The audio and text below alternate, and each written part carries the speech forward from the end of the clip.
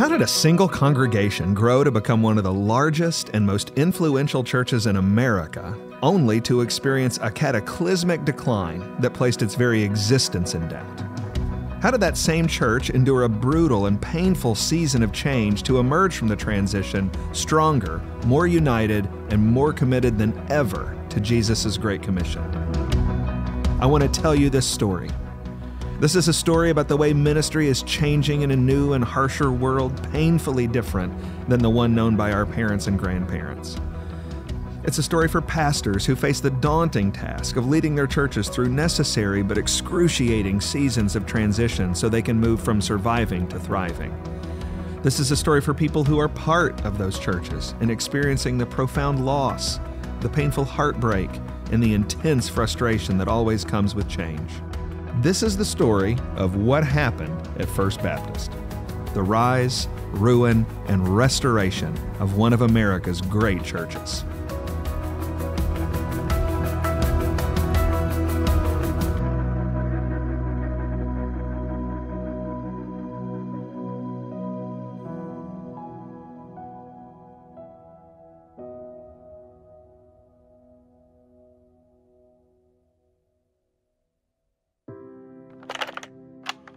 Jesus said at the grave of Lazarus, "I am the resurrection and the life. He that believeth in me, though he was dead, yet shall he live. And whosoever liveth and believeth in me shall never die." And ladies and gentlemen, Jacksonville is divided. Jacksonville is divided between those who have put their faith and trust in Jesus and those who today love the Lord Jesus Christ as their Savior and their Lord, and between those who have rejected Him or ignored Him or live as if He did not exist. But when I get to heaven, I want to go and look in the face of Jesus. And I'm going to say, Jesus, thank you so much for saving a little old 9-year-old boy like me in North Georgia. And thank you for calling me to preach as a 16-year-old boy. I never dreamed what you had in store for me. It's been glorious. It's been glorious. That's exactly what God does. When you are willing to let Him chisel and hammer and shape and work on your life, He will produce in time what you never thought you could ever be. To His glory. To His glory. One of the hallmarks of American Christianity is the dotting across the American religious landscape of churches that bear the name First Baptist. Almost every town, certainly in the South, has a First Baptist church. There are hundreds of these churches scattered all across the country, and all of those First Baptists have something that make them special, something that make them important and unique. My name is Heath Lambert.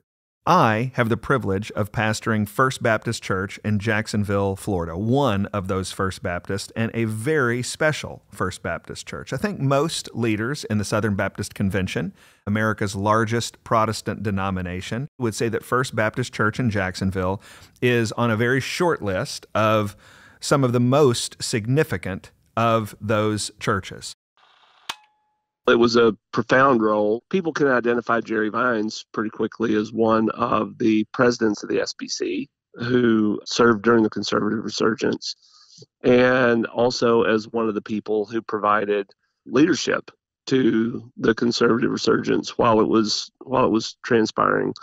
The Jacksonville Pastors Conference, although it didn't have that same proximity in time to the annual meeting, also played a similar role, and I think in many ways was almost as important as the SBC Pastors Conference, because it was an occasion where people would come in from all over the country and they would hear preaching from people who were aligned with the conservative resurgence and who were promoting the idea of the trustworthiness, the inerrancy, and the sufficiency of Scripture, So at that pastor's conference, anything like that that's a gathering was important.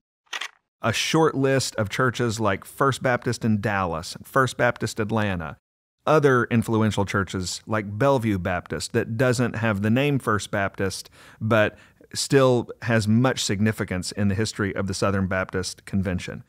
First Baptist Jacksonville is one of those great and influential and significant churches. It's actually a truly great church. Its greatness is seen in the fact that it reached tens of thousands of people in the 1980s. Its greatness is seen in the fact that it once was one of the 10 largest churches in the United States. Jimmy Scroggins is the pastor of Family Church in West Palm Beach, Florida. This is a portion of my conversation with him. So my connection with First Jacksonville runs pretty deep. So I grew up in Jacksonville, but not attending that church. But I was aware of that church because that church was such a huge presence in our city. And they were on television every Sunday, and I knew a lot of people who went there. Jacksonville, Florida is truly a city of many blessings. As the gateway to Florida and its first coast, it abounds with many natural resources that make it one of the most beautiful cities in our land. Its social, business, cultural, educational, and recreational opportunities make it a great place to live, while attracting thousands of newcomers annually. Yes, Jacksonville is truly blessed of God. And in the heart of our city is found the miracle of downtown Jacksonville. People from all over Northeast Florida drive in to be a part of this exciting fellowship. As one of the largest churches in America, the First Baptist Church of Jacksonville is meeting the needs of thousands weekly. We invite you now to join Pastor Homer G. Lindsay Jr.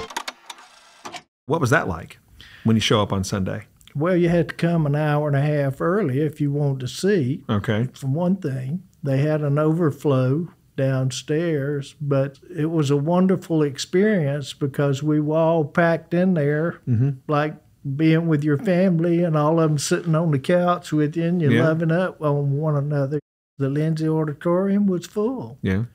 And at that time, we were having the pastors' conferences and all, and when that came about, people couldn't find a place to sit. Yeah. And I was an usher, and that wasn't too much fun, trying to usher in that building where people couldn't get a seat, you know. I came all the way out here to be in this and can't get in. Its greatness is seen in its ministry influence with churches all across the country who, for years, traveled to Jacksonville to learn how to do ministry the way they did at First Baptist. I grew up as a boy in this state, born in Lakeland, Florida. Went to high school in Pompano Beach, and Jacksonville, and especially the First Baptist Church, was and is Mecca to a Baptist boy in the state of Florida. When I was a teenager, I was listening to and benefiting from the sermons preached from this pulpit, and it has been my honor to be here and once again to be here. Here is Dr. John Sullivan. He was the executive director-treasurer of the Florida Baptist Convention for almost 30 years, one of the key leaders in Baptist life for a generation, and a staff pastor at First Baptist Church over the last few years. Here's what he had to say. So you weren't in Florida during the 70s as all that was heating up, but you were involved in the conservative resurgence. You just said you were on the Peace Committee. Right. What leadership role did First Baptist take, did Lindsay and Vines take in pushing the convention to return to its conservative roots? First Baptist Church of Jacksonville might have been, along with Bellevue and Adrian Rogers, the two churches that pushed us along. Now, it was Patterson and Paul Pressler who were leading. They were the upfront leaders, but they were supported by First Jacksonville and Bellevue. And as a result of that, the two churches involved in it were the two largest churches in the Southern Baptist Convention at that time. What did they do to push it along? The Pastors' Conference. Pastors' Conference, okay. You could almost be sure that whoever preached the first night of the Pastors' Conference was newly elected president of the Southern That's Baptist. that's what I've heard. I've heard that was sort of the nominating convention for the Southern Baptist Convention. And it worked every time. Its greatness is seen in its remarkable leaders throughout its history, regularly having in its top spot some of the best pastors and preachers in the entire Southern Baptist Convention. What is going to make me holy, blameless, and beyond reproach? Jesus Christ and only Jesus Christ. The greatness of First Baptist Church is seen in the countless missionaries and pastors that have been sent out all over the country and all over the world to bring change in Jesus' name. Its greatness is seen in its massive pastors' conference from the 1980s and the 1990s that during the years of the conservative resurgence was the second largest gathering in the Southern Baptist annual calendar, second only to the Southern Baptist Convention itself. I have never been more intimidated in all of my life than I have been tonight. Our church, the First Baptist in Dallas, is supposed to be the largest of our Southern Baptist congregations, but it is nothing like this. Our church looks like a little mission compared to this great congregation. Then after that, after being regurgitated on dry ground, he preached a citywide crusade in a city about the size of Jacksonville, Florida, city-state, Nineveh. He didn't have a building like this. He didn't have a loudspeaker and a microphone that I need very much tonight. He didn't have any of that. Jesus Christ is alive, and he'll come into your heart if you invite him, if you trust him, but you've got to be willing to follow him. Like most pastors, I come a lot of times pretty much beaten down, and I leave very lifted up. The Lord has used the Pastors' Conference for 18 years to encourage me, strengthen me, and help me to go back to his congregation and serve him. The experience here was just amazing. The excitement of coming to church here, the amount of people, the programs, everything that First Baptist did was first rate. Yeah. They didn't leave anything on the table. I mean, from pastors' conference to church camps to the choir programs, I mean, it was just amazing. And of course, Dr. Lindsay was still here at that time, and he would preach one service in the morning or at night. Either they would rotate between he and Dr. Vines. And so you got the best of both worlds. I mean, the preaching was just phenomenal. They would occasionally bring in evangelists, not very often, but, you know, I am dearly remember Junior Hill, one of my favorites, and just remember every time the man came, the most simple explanation of the gospel. No fancy sermon, just tell a couple of stories and tell the gospel, and the aisles would be flooded. I mean, literally 40, 50, 60, 80, 100 people walking the aisles, giving their life to Christ. And so it was an exciting time. You know, I remember Pastors' Conference, having to get here early. I remember being in the very back row of the auditorium, sitting in the stairwell because there were no more seats. Yeah. Just taking it all in, hearing the best preachers in America come here. I did my best to take off work that week or arrange my schedule where I could be here because I did not want to miss Pastors' Conference. Yeah. First Baptist Jacksonville is a truly great and a truly remarkable church. But the greatness of First Baptist Church is not just found in how large and influential it was. The remarkable nature of First Baptist Church also is owing to its dramatic decline. A lot happens in 5 years, and the incremental changes that take place over 5 years happen suddenly for someone who's been away for 5 years and then suddenly is back. So what'd you notice? Church attendance was way down. The main auditorium was looking pretty bare, particularly in the balcony section. In every church, you have people that like to camp on their pews, right? And it's Maybe not the best behavior, but it's present in almost every church I've been to. And it used to be that way with almost every single pew in the church. Like you're talking the back row, top of the balcony, corner of the auditorium. People wanted that spot. And now, I mean, take it. Like you sit up there, you wouldn't be within 50 feet of another human being. One of the ways that we noticed that, I said that I grew up coming here to Pastor's Conference. We would come here, and I have vivid memories of in the main auditorium having to sit on the stair. Kids had to sit on the stairs because the pews were where the adults were sitting, and there were no empty seats in pews. And so after Dustin and I were coming here, I remember still Pastor's Conference Sunday morning, you'd have to get out of Sunday school early so that you could go over and have a seat. And then that's just one of the easiest ways to tell that things weren't the same, was that it got easier and easier over the years of Pastor's Conference to find a seat. I know that's a silly thing, but it was one. Another way that we noticed was that, again, we were in newlyweds all this time.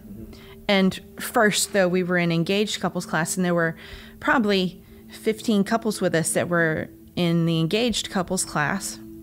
And that declined. It seemed like, it's funny actually, it seemed like after we were in there, the class wasn't the same again, but that was in 2005. And it just kept getting smaller. And then they started combining engaged things with newlywed things, which didn't always work because it's a similar phase of life, but at the same time very different because one's married and one's not. Yeah. So we noticed stuff like that, and then eventually there was just not any couples left in the engaged couples class, and we didn't understand why. So I come back in 2010, and I was here for the opening of the big auditorium. We came back from Panama City for that morning. Did you? Okay. To be here for that. But when I came back in 2010, a lot of my friends no longer were here. Yeah. But it was still a pretty vibrant church. I mean, there was a lot of people still, but the facilities, the rooms, a lot of them were the same as when I left. Yeah. Same carpet, same wallpaper. A little bit of change here or there. I think the staff was different. Okay. Not a bad staff. Mm-hmm.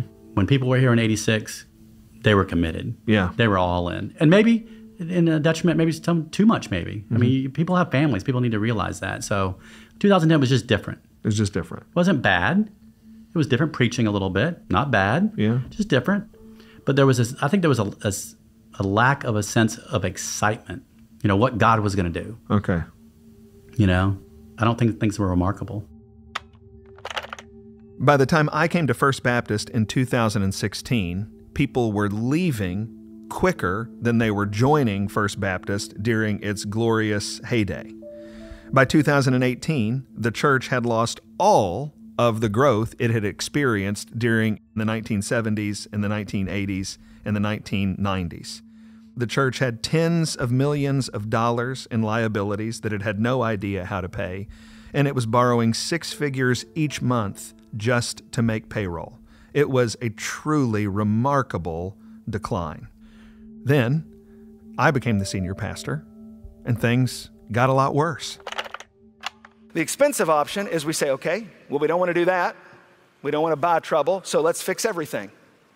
So still 6 years, let's get to 2025 and see what things look like. Let's fix everything. That means in year 1, this year, we spend $37 million. We spend $37 million, and then in year 2, 3, 4, 5, and 6, we spend $7 million each year, which is what it would actually take to keep up all the property that we had fixed. If we do that, then over 6 years, we will spend $72 million. Listen, these are catastrophic numbers. I'm just telling you, this money doesn't exist. And if it did exist, if somebody came up to me and said, hey, I got you, I'll give you $72 million. I would say, you know what, I'm going to take the $72 million. Thank you very much. And maybe this is an appropriate time just to let you know that we'll be happy to receive that at the response time. But I would also say, please don't make me spend it on 1.5 million square feet that we don't need. Please don't make me spend it on a problem that we're going to have in 2025 if we don't fix it now.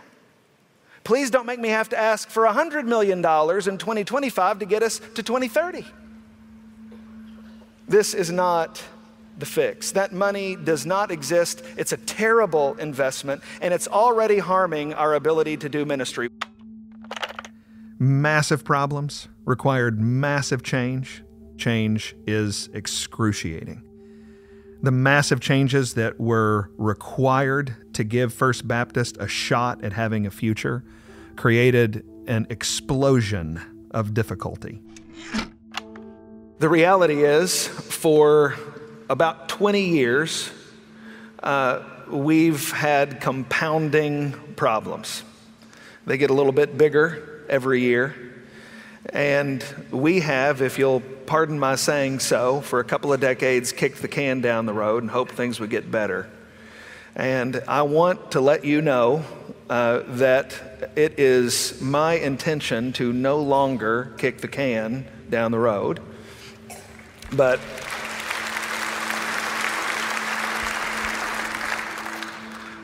to fix it, and to fix it in a big way that's going to require your help.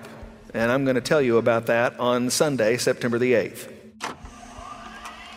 It was a 4-year transition of pain that was the most difficult and challenging season of my entire life. In that difficult season, I saw the ugliest behavior I have ever seen from surprising people. We went through some very difficult times. I mean, we went through a lot of sleepless nights. We had a lot of prayer together, you, I, deacons, trustees. But to me, the most difficult thing was to see people that I had respected as Christians behave in dark and divisive ways and then leave the church. And many of them leave without even acknowledging why, or when you would try to talk to them to find out what the reason was, they never would really give you an honest answer. Mm-hmm. That was discouraging. It was dark. It was depressing to see so many people that had poured their lives into this church to leave the church, and many of them left because they believed someone that was telling them untruth. They did not hear the facts. They did not follow Matthew 18. They didn't go and talk to the people that they thought were sinning against them, or, that they had a problem with, as the Bible tells us to do. So I think a lot of it was the culture that we live in today. When people hear something, they jump on a bandwagon, they begin to support it, and many times they're not even really sure of what they're supporting. I confronted sin and weakness in my own heart that stunned me. God is using the opposition to bludgeon my lusts to death. And they're not dead yet. I'm not being triumphalist here. I'm telling you, I'm standing before you as a work in progress, still struggling. I addressed agony and brokenness in my own family as they endured the fallout of the pain of the change. One of the low points, there was a lot of low moments, but one of the low moments was my daughter. She's 14 now. Was she 12 when this happened, or 13? I forget. But we were walking, it's at night, we're walking outside, we're holding hands and talking, and she's talking about these friends who aren't allowed to speak to her anymore. She got ghosted on the text threads and abandoned and when they were doing things. And this is my girl. Okay, so I'm kind of obsessed with this little girl. I mean, she's like the best ever. And she collapsed onto my chest sobbing. It knocked me over. So we're like laying in the grass and she's crying into my chest. And she says, "Daddy, I have lost all of my friends because you're my dad." And And that was another one of those, I really didn't think I could make it. I'm thinking, God, what am I doing? I mean, she showed me a picture. She showed me a picture that she took with her friends, and she showed me how none of them are speaking to her anymore because of all of this. Ultimately, I want you to know I encountered the devil himself. There were days when I was not sure if the church would survive. There were days when I was certain I would not survive. I'm looking on Facebook and I'm looking at emails and I'm going, you were in the room. You know that's not what happened. It was the ugliest, darkest thing I've ever seen in my life. I thought it was going to kill me. Really, physically, thought I'd die. And it just kept happening. But the Lord was kind.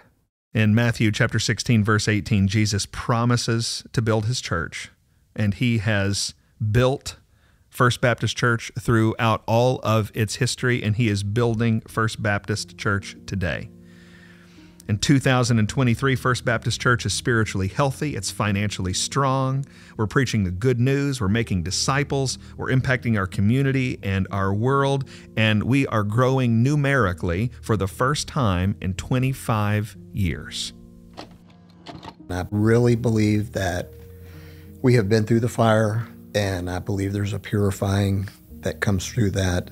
And I honestly believe the Spirit of God in this place is as strong as it's ever been.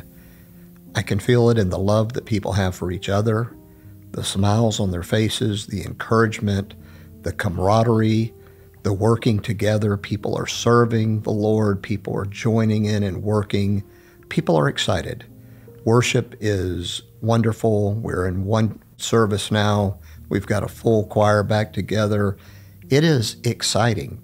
People are having to go back into the auditorium and get there early to get their seats, which is what happened in the 90s. And so I know we went through some tough times, and they were some really tough times. But I'm telling you, we're starting to feel the glory again, and that's nothing but Jesus. And so I am really excited. We've made a lot of changes. We've got more changes to come. There's going to be more hurdles to come. But I'm telling you, we serve a God that's fully capable of taking us to where he wants us to be until he comes to take us home. In the great kindness of God, one of the most painful seasons in the history of our church and the most painful moment in my life is not one of loss and defeat, but God has turned it into a story of grace, of victory, of faithfulness, and of success. I was thinking of things that I've fallen in love with in my life, and in the top 3 or 4 is First Baptist Church. And I don't mean the buildings and the facilities we have here, but the people that are here. They have our heart. We love them. We love the people in this church. We love all of them. And God's laying out a way here, it looks like to me, to keep us together and to take us back to a time when we could love one another more as we love Christ together and serve him through this church. Thank you, Jesus. I am thankful to the Lord for this, and I want to tell you the story of what happened.